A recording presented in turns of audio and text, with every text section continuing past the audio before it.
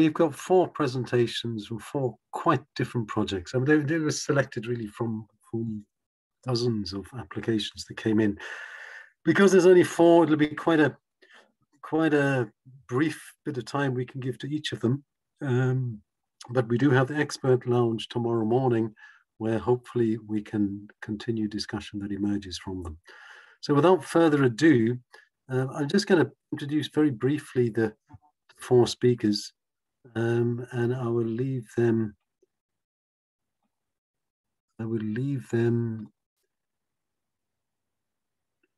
to present. So we've got, first off, Dr. John Stelling and Julius Sujan. John is, I think, as I mentioned in the plenary before, he's the co-director of the WHO Collaborating Center for Surveillance of Antimicrobial Resistance in Boston, former medical officer with the WHO Antimicrobial Resistance Containment Unit. He leads the development of a software called WHONET, which has been the sort of global gold standard used by microbiology labs in over 130 countries. He's been working together with Julius Sujan, who some of us have known for quite a long time. Julius is from Bangladesh. He's done a lot of interoperability work, training work, and the like with HISP India, with HISP Bangladesh, and directly with the University of Oslo. So they'll be talking about AMR. We've got a presentation on OpenMRS connectivity with DHIS2 from Grace Popma, Pumal, Ratnayaki, and Jayasankar Wirasinghe. I think Jayasankar and Pumal will be presenting. I'm really excited to hear more about where we are with the DHIS2 connector. Florian Tricklin, who is going to present again a story, I think if I have it right, of individual level data from the periphery towards the DHIS2 at central level. Interesting project from Burkina Faso. And finally, but not least, we have Rangarirai Matavire, who's a PhD graduate from the University of Oslo. He's a developer, he's an intellectual, he's an entrepreneur, and he's the current custodian of the DHIS2 fire adapter and various innovations around that. So that's what we have ahead of us.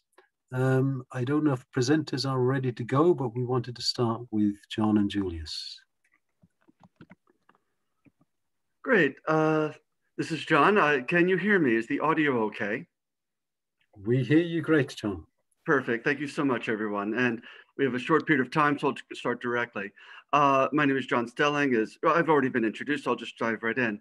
The subject is surveillance of antimicrobial resistance and integration of our WHONET software and the DHIS2 software and a pilot project in Bangladesh, and with my co-presenter and collaborator, Julius Sujan.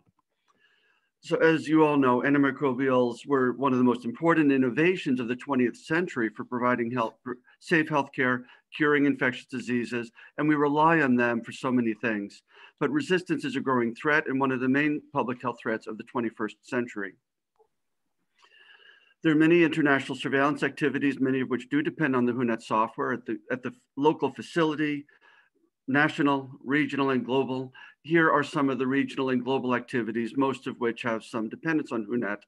I do want to also highlight the first one from the United Nations, the UN Interagency Coordination Group on AMR and the Global Leaders Group. I'd like to point out that the co-director, the co-chair of the Global Leaders Group is in fact the Prime Minister of Bangladesh, which also makes this another reason why Bangladesh is such an attractive pilot, as well as the very significant DHIS2 expertise there. The work I'm describing is funded by the UK Department of Health and Social Care through their Fleming Fund initiative. I am part of 2 of the regional grants. People would like any further information about any of these activities, feel free to contact us. We looked around for other groups working with DHIS2 and AMR integration, and these are some that we are aware of. If other people are also active, we would love to hear from you and seek opportunities for collaboration. University of Oslo and HISP India have been working on a tracker module, FIND on an event program with the glass export. GLASS is the WHO Global Antimicrobial Resistance Surveillance System. I mentioned that, I showed it on the previous slide. There's an initiative in Senegal for using Path Tracker module for clinical reporting. And of course, one of the standard WHO packages for DHIS2 or DHIS2 packages for WHO is the Tuberculosis Project, which of course includes a module for AMR. There's also an initiative for Vietnam, which started and then stopped. And one of the reasons they stopped were because of limitations they found in DHIS2. And I will come to a slide on that further in the presentation. So WHONET is a free software, a desktop software, not a web software, that our group has been developing. In fact, we go back to the 1960s with Dr. Tom O'Brien and the original disk diffusion. But we codified the name WHONET in 1989 as a desktop software that we've migrated over the years. Currently, we support over 3,000 hospital, food, animal health, and now environmental labs in over 130 countries. The software is available in 29 languages. Primarily includes a laboratory configuration module, so you configure the software the way that you would need for your local purposes. Data entry can be accomplished either by manual data entry on a day-to-day basis by laboratory staff out of their notebooks, or through a data import module. We have a backlink software. So if you have a lab information system, an instrument, a database, Excel, in most cases, it's possible to import those data daily, weekly, monthly, yearly into WHONET to take advantage of the analytical features of WHONET. So as one example of interoperability, Bob gave some excellent points in those principles about the value of these and always coming down to the use case scenario. How can we provide value? So people all over the world have lab information systems for clinical reporting purposes, day-to-day operations, but without analytics. So that's where we come in to support analytics and data sharing.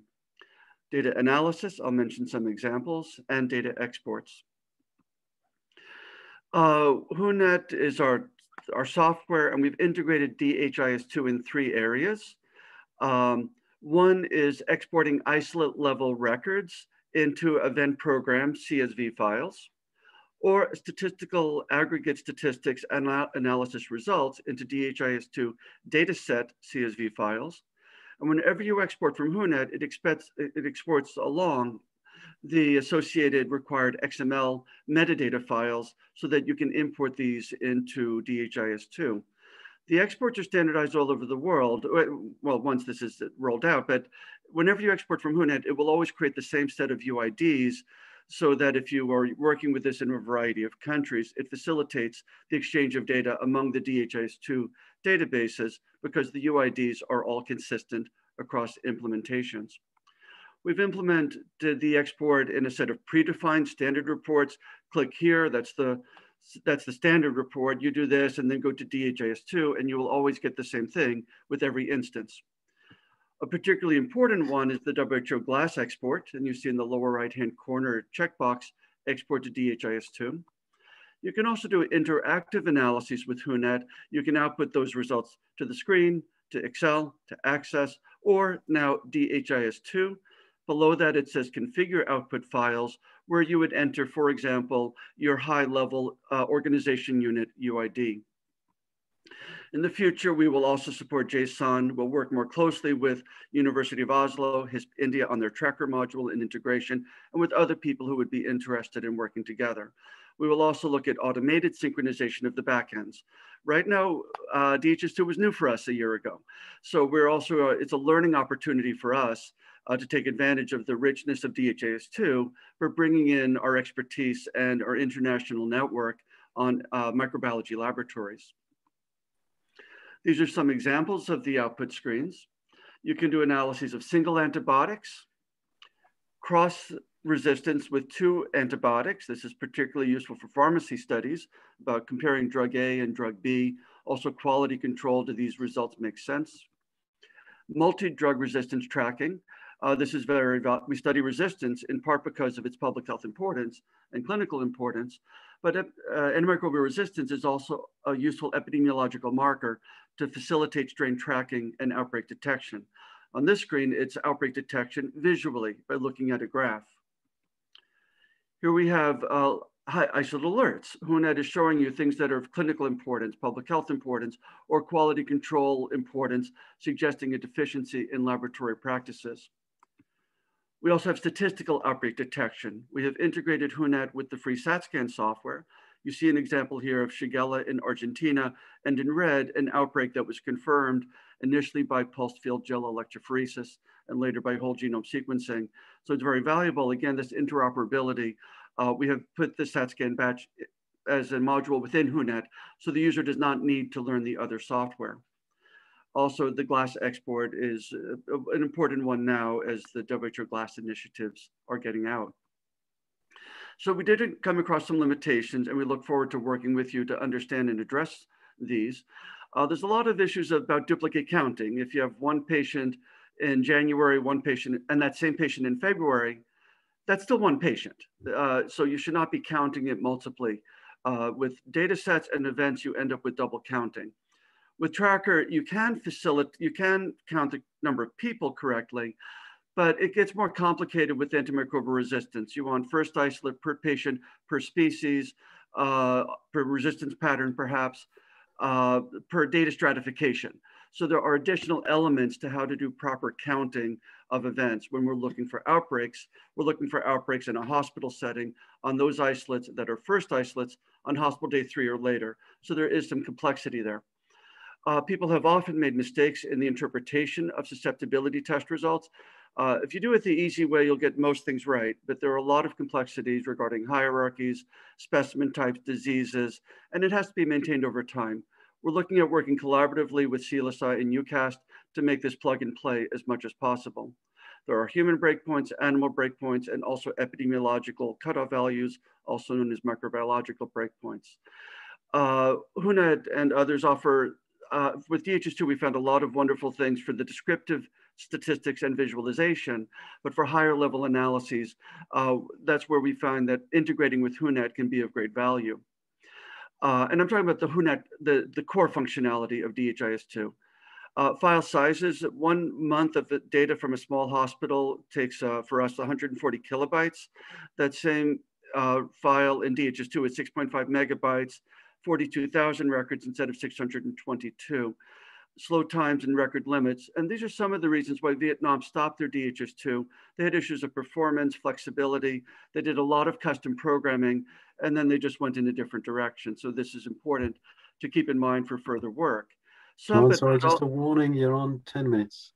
Okay, great, thank you. And I would now like to switch over to my colleague, Julius. Thank you.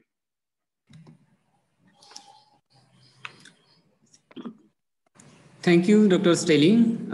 Hello, my name is Julius Sujan.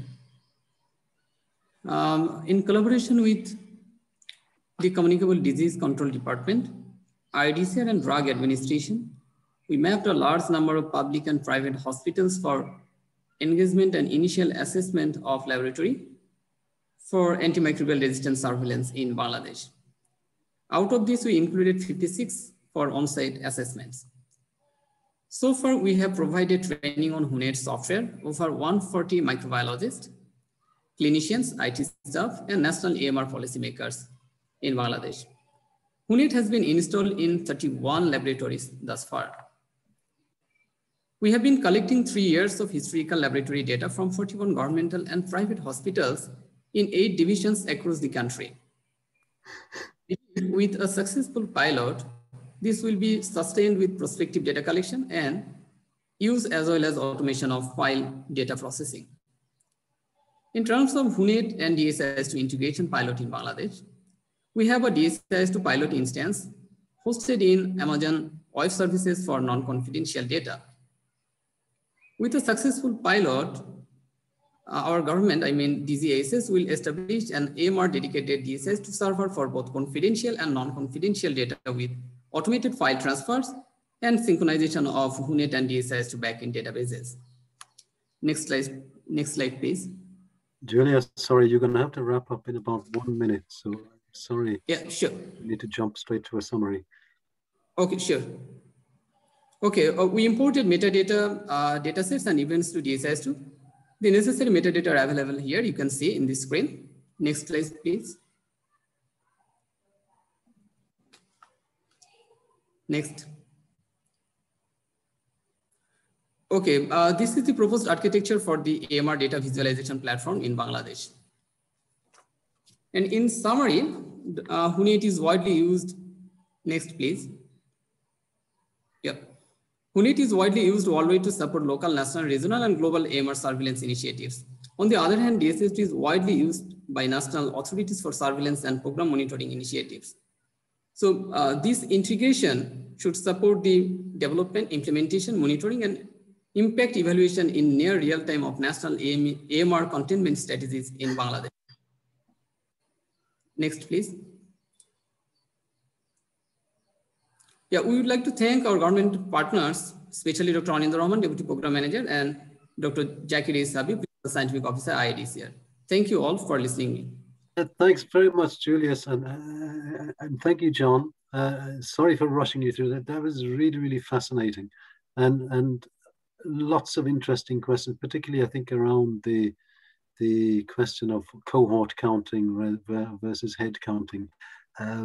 We might get that theme might emerge again in some of the other presentations, but otherwise we'll get a chance to take a few questions right at the end or in the expert lounge discussion tomorrow. Can we move on to next presentation, which is Jayasanka and Kamal. Hi. I hope I'm pronouncing your name correctly. Yeah. Let me share my screen.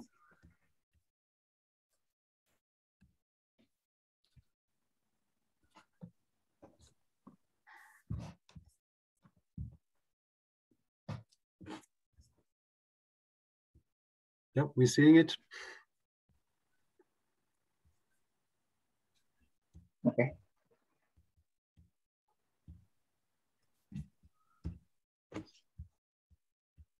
Okay, can you hear me?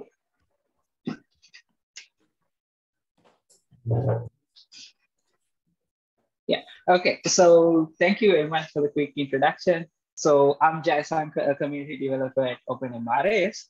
I'm Pimal, and I'm also community developer at OpenMRS. So we are so happy to be a part of the Digital DHIS2 Annual Conference. Isn't it, Pimal? Yes, of course, Jayasanka.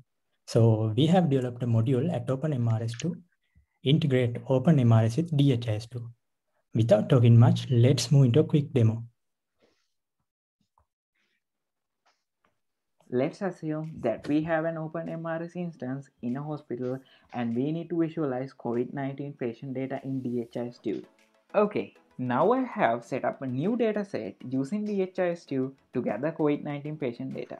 Here I have patient counts based on gender and age. I have 3 age groups here. There are some silly age, pardon me, just for the demo purpose. Also, I have created a new OpenMRS period indicator report to get the data that I need. So, the dataset is to gather monthly data.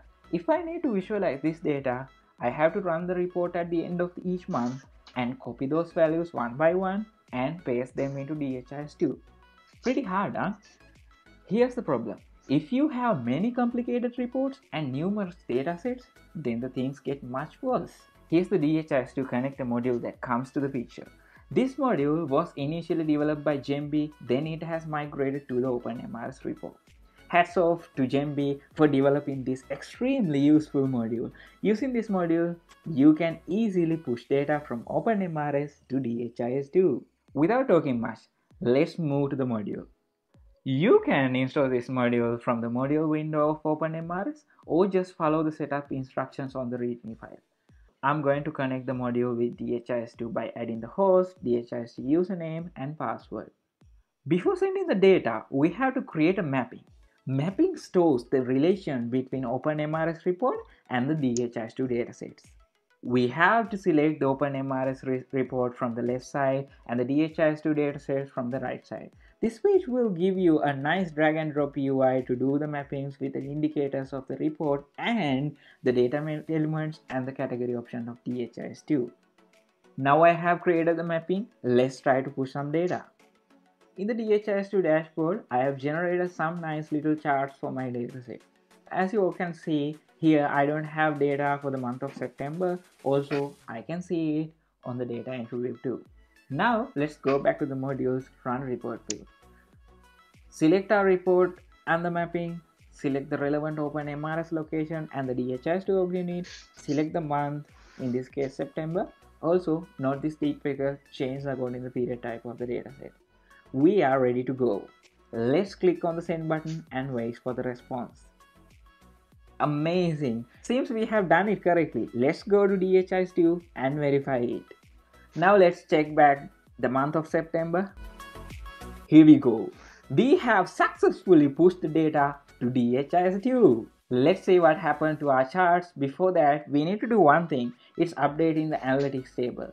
Okay, let's see how it looks. Now we can see data for the month of September here. Apart from that, the module has some nice set of features. You can manage these mapping, duplicate them or delete them. Also, you can export and re-import the mapping, share them between instances, back up the DHIS2 API, so on.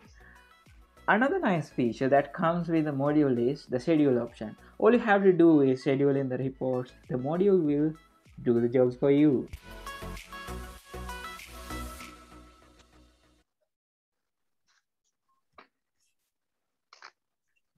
In that demo, you saw the things which can be done using the DHIS connector module.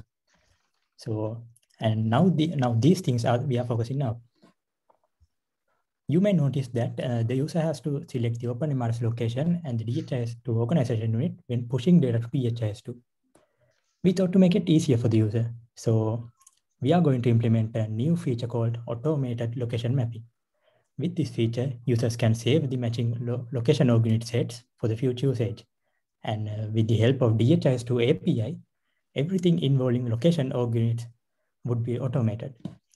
Also, we are increasing the security of this module by implementing a user access control system. Here we introduce a new role privilege-based access control system.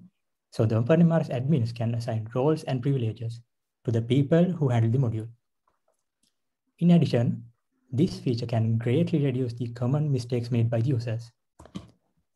When it comes to UI UX, we keep improving the UI to provide a better user experience by making it simpler and easier.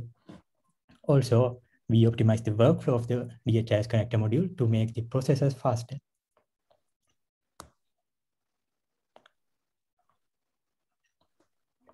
Yes, Shankar. So this module is also available in public. So you can easily download it by using OpenMRS add-on page. That's good news. As everything at OpenMRS, this is also is an open source module. So you can contribute to this module to make it far better. Join OpenMRS talk today and let's continue the discussion there. If you have any questions, feel free to contact us in OpenMRS talk or DHIS2 community. Also, you can have a chat with us within the conference as well. Hope you got an idea about the module. Thank you very much for listening. Write code, save lives. Thanks very much, guys. That was a really entertaining presentation. I like the musical interludes. It's really, really cool how you seem to have fixed all of the ugliness of the old DHIS2 connector module, the drag and drop interface and the like. It's exciting to see where it's got to. And I know there's a huge amount of interest in DHIS2 OpenMRS interoperability, more particularly again recently. So yeah, wish you all the best with the continued development of it. And thanks for sticking on time. Thank you very much, Bob. So now we have Florian Tricklin. Florian, are you ready to roll? Yeah, I'm ready. Thank you, Bob. Let me share my screen. Can you hear me? We hear you. Good. And can you see me now? It's okay. Can you see my screen? Yep, all good. Thanks.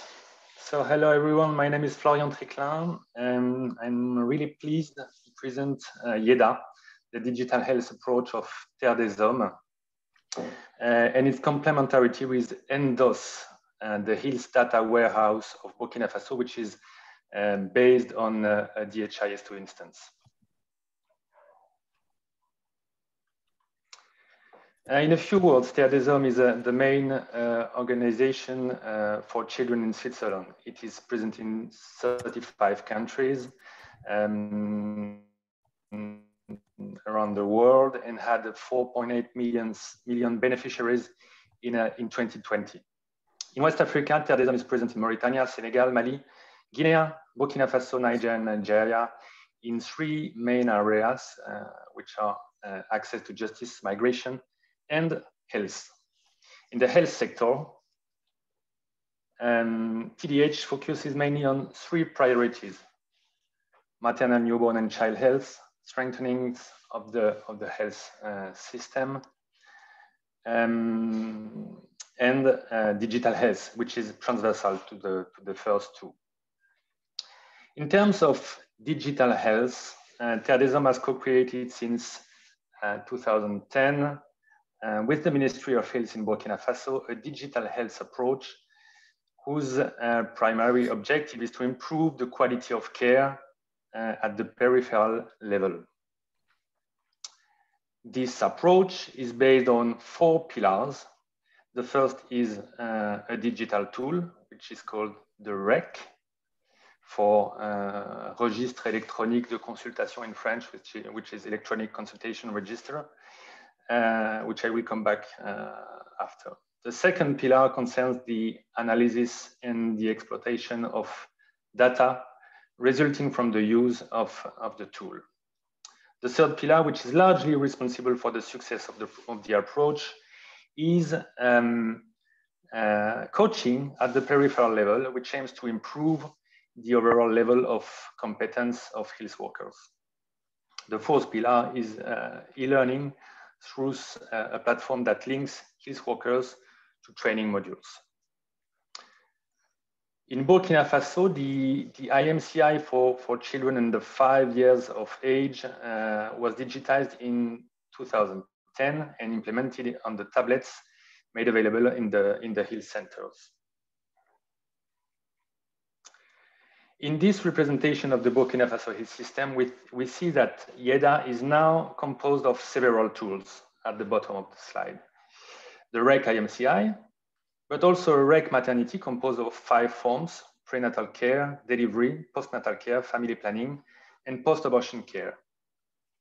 2 other tools complete the suite at the peripheral level: an EMR for those over 5 years of age, and a stock management tool. As we will see later, all these tools are fully integrated into the country's IT infrastructure. The IMCI, the REC, let's say the REC for Registre électronique de consultation, for IMCI within the YEDA approach is at scale in Burkina Faso and currently covers nearly 85% of the country's health centers. Full coverage will probably be reached by the end of this year or probably early next year. The REC records an average of 250,000 consultations per month. It contains more than 10 million consultations for 5 million children. So this scale-up is leading to a transfer process that we are currently carrying out to the Ministry of Health. And we hope to carry out equivalent scales-up in India, Mali, and Niger, where we are currently conducting pilots. The diagnostic tool allows health workers to refine the analysis of symptoms and improve diagnosis and treatment through an algorithm that interacts with the health worker. The data is entered into the tool progressively by agents who are attentive to the patient. Regular checks are made on the data entered thanks to machine learning algorithms. All these elements contribute to the capture of highly reliable data, not to mention the significant improvements in classification in the case of the IMCI, and diagnosis that the tool has brought about. It is also worth noting the shortened time frame in which these data are made available. Indeed, the tablets containing the REC regularly synchronize their data with the central platform based on ComCare technology, where 3G coverage exists. Statistics shows that more than 60% of PHCs upload their data in less than a week. This value increases to more than 97% in less than a month. So YEDA data is prompt and highly available. Sorry, finally, one last point regarding the YEDA data in the districts and PHCs where the YEDA approach is strongly applied. Almost all consultations are carried out with the tool. The data are therefore very complete. The fact that YEDA is at scale represents an additional incentive for district management teams and his workers to adopt the approach. The YEDA data are therefore highly reliable, available in a very short time, and have a high level of completeness. I would now like to spend a few minutes on the process of aggregating and collecting the health data that we typically find in our healthcare settings. So in Burkina Faso is no exception to this rule. In general, consultations are recorded manually in a register kept in the health centers. This register is the source of the monthly reports prepared by the head nurses, which are then transmitted to the districts. In Burkina Faso, there is a decentralized data entry pilot in DHIS2, thanks to the capture application deployed on the YEDA tablets. Whether the data is entered in a paper report or in capture, the aggregation operation in the register is manual, as is the data entry. The data that reaches the district is then analyzed and validated by the district management team in DHIS2 to feed the country's decision-making dashboards. YEDA's primary goal is to improve the quality of care. But it is clear that the value of such a system also lies in its ability to replace manual data entry for monthly reporting by aggregating and transmitting the data collected during consultations in an automated manner. There is then very little to do for this aggregated data to be automatically transferred to the DHIS2. The MOTEC module performs this function by converting the ComCare forms into DHIS2 events. Through this association between YEDA and DHIS2, we quickly understand the complementarity of these two tools and the advantages of integrating a CDSA like YEDA from the design of a national health information system. CDSA data are exploited and constitute an extremely reliable, prompt, and complete source for the decision-making tools used at the central level. Health workers can focus on patient care. They save valuable time, and health centers save money that they can reinvest in the medical equipment essential to their work. YEDA is a rare example of a digital health tool scaled up in West Africa that is fully integrated into the country's health infrastructure, improving the quality of patient care while improving the quality of the data that underpins the ministry's decisions. Thank you. The floor is yours, Bob. Thanks, Florian. That's a really interesting presentation. I think there'd be lots of questions people might be interested to ask. Hopefully we'll have a little bit of time towards the end. I'm particularly interested in the handover process, which you say is due to happen now in 2021. But yeah, let's move straight over to Ranga, and let's see if we get a little bit of time at the end. Thank you, Florian. Thank you, Bob. I'm going to present on the work we've been doing with the DHIS2 fire adapter. I think you can see presentation, right? It's coming. It's coming. Yeah, I see it. Okay. So basically, we're just going to talk a bit about DHIS2 and fire, and some of the progress that has been made within the community in implementing the DHIS2 fire adapter, which is a very interesting component within this architecture. So I'll just get straight to the point. I've got many screens here. Can you see the next screen? Frozen? Okay. Yeah. Okay. So basically the background is this is kind of the architecture of the system, if you want to think of it that way. So there's a set of Android applications that we developed. The first one we call Register, which is basically for patient identifiable information. Then the second one is what we call Prism Clinic app, which is basically the point of care system at the facility where clients are met. And the other one is internal referral for doing internal referrals or referrals from internally in an organization to other facilities that are outside, then an external referral for referring clients inside. So that's kind of at least the user interface aspect. What is interesting is that all these apps, they are basically customized on DHIS2. Then that's kind of the interoperability aspect of the apps themselves with DHIS2, but also in terms of sending data, we customize on DHIS2. That means the metadata is created on DHIS2, but we don't send data directly to DHIS2. Within our app, we now have to send the data to a fire server. And also we have been implementing EpiFire, which is one of the largest fire implementations. So then this is kind of the picture. The Android app, which is Prism, which is basically a suite of apps. And then we have the fire layer, and we have DHIS2 fire adapter and DHIS2. So initially when you log on, the system goes through and gets metadata from DHIS2 to set up forms, you know, that on the mobile phones, depending on which app you're using.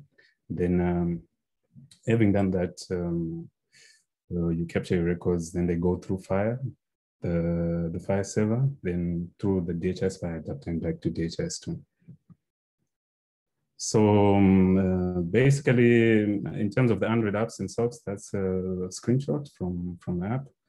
But basically, it's a native Android application, so it's not really flexible to move to other platforms. And we basically used native Android features and libraries, so that makes our system quite easy to set up on distribution platforms like Google Cloud and all that. Then it's full offline capabilities. On the app. That means once you log in for the first time, you're offline. Also, because it uses DHIS2 Auth2, you don't need to enter your password again. So all transactions with the system are through Auth2. Then it's fire compliant, the Android app itself. So basically what it does, it takes DHIS metadata, then it converts it into a fire compliant format. Then it's the person who's entering data is basically entering fire compliant data. Then multi-user support, you can have multiple users using the same device. Once you log in, you just need a PIN. So you can have 5-6 users just entering the PINs to log back in to continue. So also because of offline capabilities, the unavailability of internet in some of these countries, we have Bluetooth to exchange data offline. Then we have biometric referral system that, you know, somebody can enter their fingerprint when you're referring. The referral is created using a fingerprint, then it's received on the other end using a fingerprint as well. So you cannot access the referral data if the person does not bring their fingerprint. So then when you say interoperable with DHIS2, we mean that we customize using DHIS2 tracker. Then we also build on top of the DHIS2 authentication layer. So we basically use DHIS2 Auth2 authentication even to authenticate to our fire servers. Then what is critical also is that we also run the DHIS2 program rules on the app. So basically, if you create program rules in DHIS2 on the app, they will run on the system. Then also it supports a pretty large database because our client who we are currently working with is maybe 80,000 patients at a time. So it can be quite big in terms of the amount of data that is accessible from the mobile device in an offline manner. So having said that, this is basically the mapping that we did from DHIS to FHIR, or what you call tracked entity type in DHIS2. It could be a resource, and you know, DHIS2 tracked entity types, you never know what they are. Are they a person? It could be anything. Well, DHIS2 can track basically anything, right? So in this case, we have to specify what we're tracking. So in FHIR side, we have to know that we're tracking a patient, are we tracking a referral, are we tracking something else? So we have to specify. So in terms of the fields, DHIS2, we call them tracked entity attributes. On the FHIR side, we link to the FHIR side using what's called FHIR path. So basically we decorate DHIS2 attributes with FHIR path space. Compliant metadata so that we know that, okay, this name is actually a patient name, or this field is actually a surname, or this is a contact, or this is a phone number. So we do the mapping on the DHIS2 side. Then of course, in terms of clinical decision support on the DHIS2 side, we program rules. In terms of FHIR, we talk about clinical quality language. This is the direction that we're going now, but we haven't fully implemented secure. Then enrollment, in DHIS2, you enroll into a program. On the FHIR side, we map that program into what's called a care plan. Then of course, what you call an event in DHIS2 is an activity in a care plan on FHIR. Data, what you call a data element in DHIS2 can be directly mapped to a questionnaire response on the FHIR side. But also that's just a generic approach to customization. There are many ways in which to dig deep into FHIR standards and so on and so forth. So then, of course, the indicator in DHIS2 is what's called a measure in FHIR. So in terms of how you specify a DHIS2 system, you probably need to have a data indicator dictionary of some sort. In FHIR, you use what are called profiles. So we've done all this mapping in the background. So the system just connects from one side to the other. Then having said that, our current application of the system is the sex work program in Zimbabwe, which is 80,000 highly mobile clients, cross-border. Is that the spelling of border? I'm not sure. But cross-border, you know, they travel a lot and you need to track. There are many legacy systems for the client we've been working with. And for example, what's called Coconut, they've also been using ODK. So we basically integrated all those different systems into one system, which is FHIR and DHIS2 compliant. Then of course, we've conducted the piloting and we've fixed the bugs reported in the pilots. And now they're just verifying the data to make sure, because there's been quite a lot of legacy information. So that's that side of things. And the DHIS2 FHIR adapter is working, moving data from between DHIS2 and FHIR, as you can see. So we also have a component called the migrator, which basically takes data from their pre-existing systems into DHIS2, into Happy FHIR, then from Happy FHIR through the adapter to DHIS2.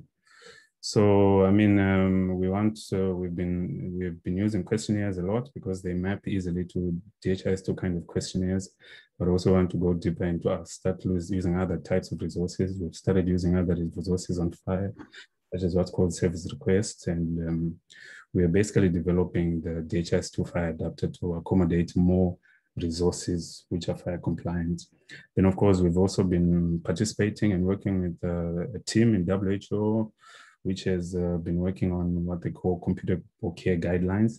So in this forum, we're participating in the project to develop what's called an Android FHIR SDK, which will limit, because originally we wrote our own FHIR SDK within our Android apps. So the teams, Google and other stakeholders are writing a new FHIR SDK, which can be used across different Android apps, and it is by default compliant with FHIR. So that's what we'll be using. And also it's easy for you to receive what are called computable care guidelines, which will be distributed by WHO, which will just run on the Android app. Then you have a FHIR compliant implementation by just doing that. Of course, we're also working on improving the DHIS2 FHIR adapter. There's a lot of work to be done there.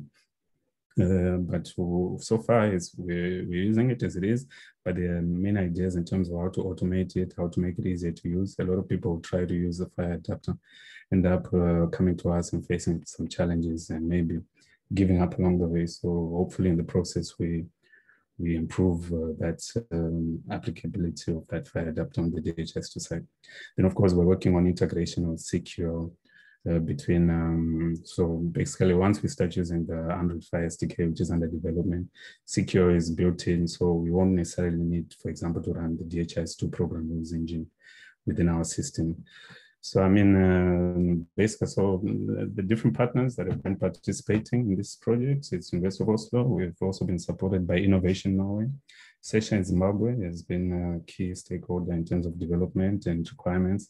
And of course, like we said, we're participating in the computable care guidelines working groups, which have Google and WHO, where we're participating in the development of standards and distributable fire guidelines, basically. Then, of course, the team within our own company.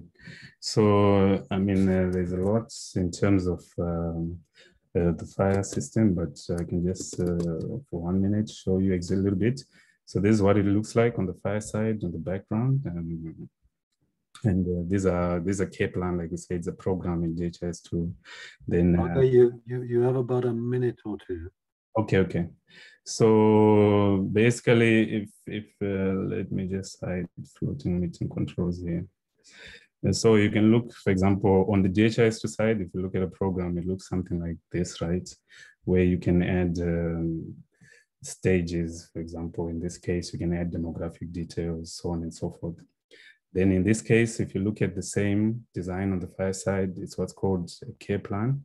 So basically each stage in DHIS2 will be like an activity. So this is a planned activity for the client. So for example, this is demographic details and other activities. So this is what it looks like on the fire side. Then on the Android side, this is what, for example, the system would look like on Android. So that my device looked. So for example, that's the Android device, and basically the program is customized in DHIS2, but that's what it looks like. You have program rule support from DHIS2, and you can enter, basically this entire customization is done on DHIS2. So you can enter whatever data sections, whatever it is that you're collecting in the field. So this. Thanks, Raga. I think we're going to have to wrap up. Yeah, I think I'm done. So that's basically it in terms of the system that we have been working on. And basically it builds on top of the DHIS2 fire adapter, and we're developing and improving the adapter to accommodate more use cases. Thank you, Bob. Excellent, thanks. Now, that was really, really fascinating, Raga. I mean, there are two things.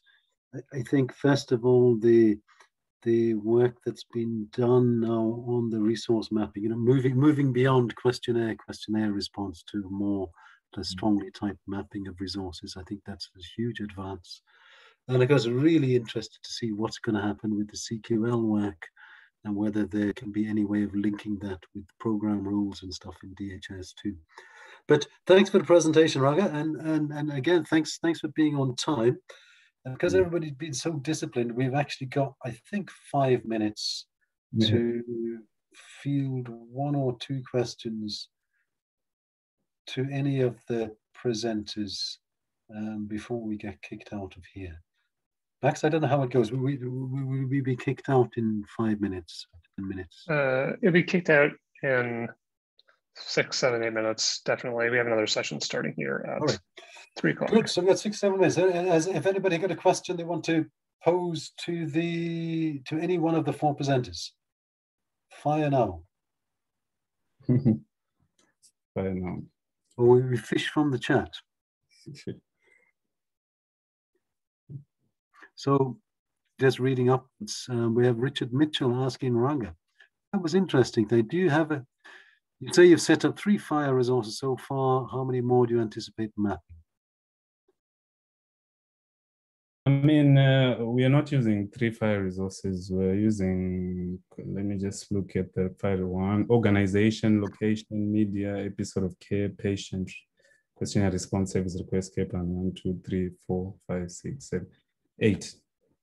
8 fire resources. We use service requests for our referral system. We use media because we have a fingerprint system. So we're using the media resource to store some encrypted basically fingerprint data for the clients, and care for encounter when you enroll into a facility, it's an episode of care. So whatever enrollment, you get an episode of care.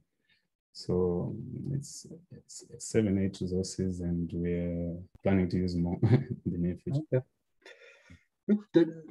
Does anybody have a question for one of the earlier presenters? I've just been working up through the chat, and I'm sure people have been putting them on the community of practice. If somebody wants to say something, just put it in the chat here and we'll get it. Otherwise, what I will say, you know, we have the experts lounge tomorrow morning, well, noon, I think it is, around interoperability, and hopefully the presenters from this session, as well as others, will be available in there as well for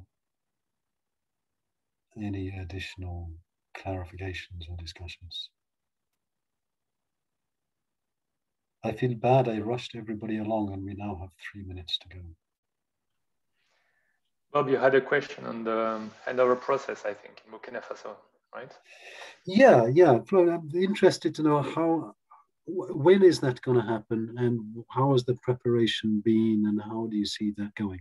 Because the handover process is always fraught with difficulty. Yeah, it's a long journey for this handover process, and we are present in 85%, as I said, in of the PHCs in Burkina Faso. So the whole, we are transferring the whole approach. So I mean, the tool, of course, but also coaching processes, data analyze, e-learning, etc. So this is a long journey of 2 years, let's say, and it's not finished. The main difficulties is to be sure that there is, of course, competencies in Burkina Faso, but also and more organization to receive this.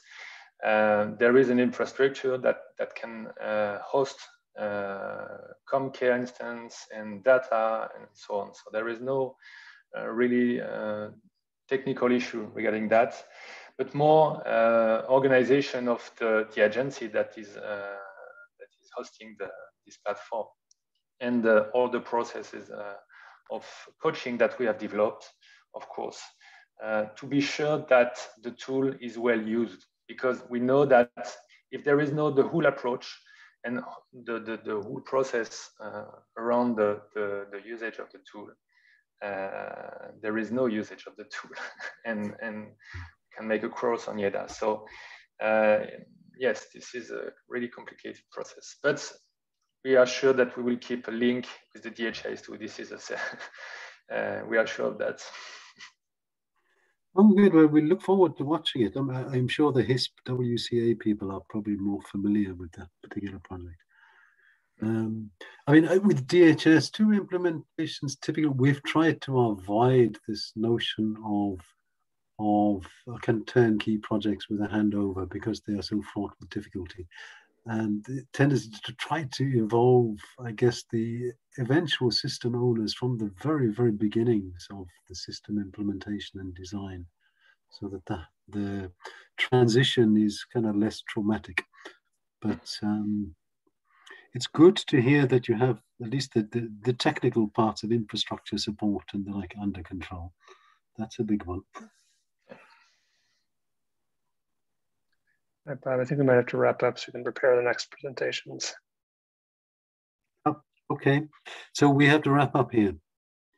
So thanks very much, first of all, to the presenters. Excellent presentations, really interesting. Thanks a lot, everybody, for attending. And let's hope towards, maybe we'll have a bigger interoperability webinar or something towards the end of the year. We can have a little bit more time.